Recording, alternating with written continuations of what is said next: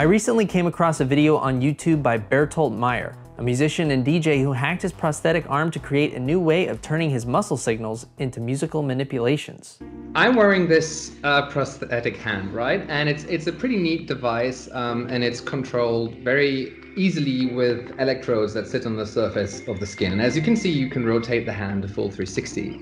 And it's kind of okay and easy to work a record player with that, to DJ with records and so forth. But a while ago, I started into music production, and I'm using modular synthesizers to do music. I mean, devices that look like this. And these devices, you know, they have so many knobs and buttons.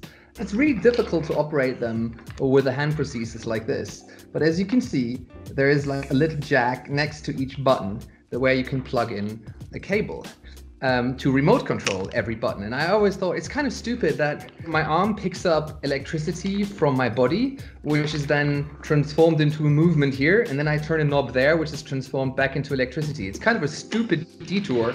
So, you know, why not take the more direct way and find a way to plug a cable like this into my arm and send the signals directly into the synthesizer? Thanks to some 3D printing, soldering, and parts from an older non-functioning prosthesis, Bertolt and friends were able to make that dream into a real prototype device called Synlimb. I can pop this off. I know it looks weird, like don't be afraid, you have to spin it a couple times and then it'll just pop off like this. And then we've developed this device here, right? And you can pop it on here like this. Switch it on. Right, that's what it looks like.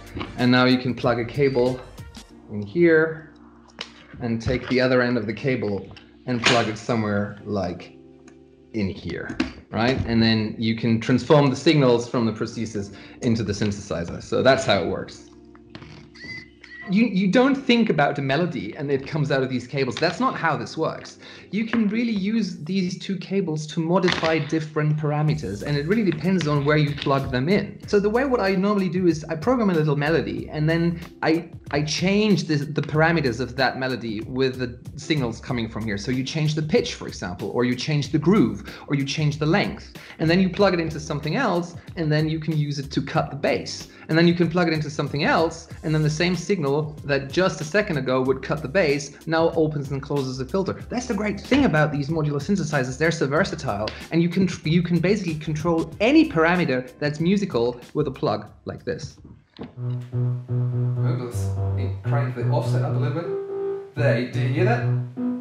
So the pitch will go up, so I can now open the filter or change the pitch. So everything we need for a little modular jam. It's difficult to describe how it feels. How do you move your finger, right? You just think about it and then it happens. And so I think the thing that I would normally think to move the prosthesis, you know, it's something that I've learned to do for the past 20 years. It's second nature for me to produce these signals. So you just think about them and it happens. And to experience that this thing that you do with your head does something completely different than you're normally used to. Like normally you're used to, like, your hand is moving and then suddenly something musical happens. And it's still a mixture of surprise and joy. I've spent the past 20 years to learn to train my body to produce a specific muscle signal. So I've kind of learned to use my body as an interface to produce specific signals that technology will understand. And for everybody else, it would be an extremely steep learning curve. And that's why this kind of interface, I think, is not that suitable for the mass market. We need something that interfaces more directly with the brain without the detour of brain to muscle to signal, right? But that will still need a lot of research. You can find Bertolt's full video on the Synlimb prototype over on his YouTube channel. I'm still very, very much overwhelmed by the kind of attention it has generated. I mean, just the fact that we're two talking right now, kind of weird. So, but yeah, have a look at the YouTube channel, check out my SoundCloud, it'll be great.